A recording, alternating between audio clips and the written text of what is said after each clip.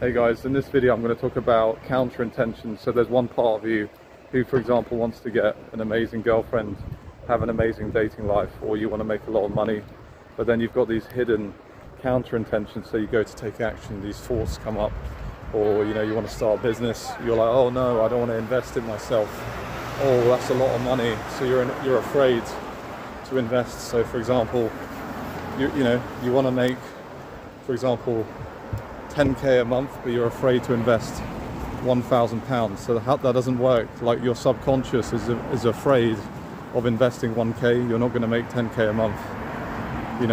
How would the person operate who's making 10k a month? How would the guy operate who's got a beautiful girlfriend? He would eliminate all counter intentions, all doubts. He operates with certainty.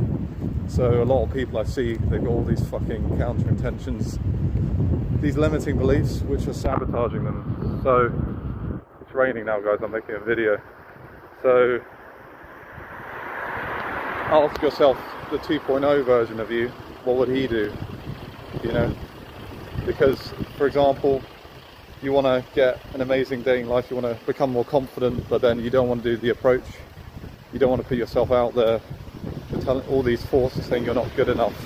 These are hidden counter intentions. You want to start the business. Your mind is saying, oh no, oh it's a scam, oh don't invest in yourself. So again, fucking counter intentions, guys. So eliminate all these counter intentions to become the guy you want to be, otherwise you're going to be fucking stuck in self-sabotage.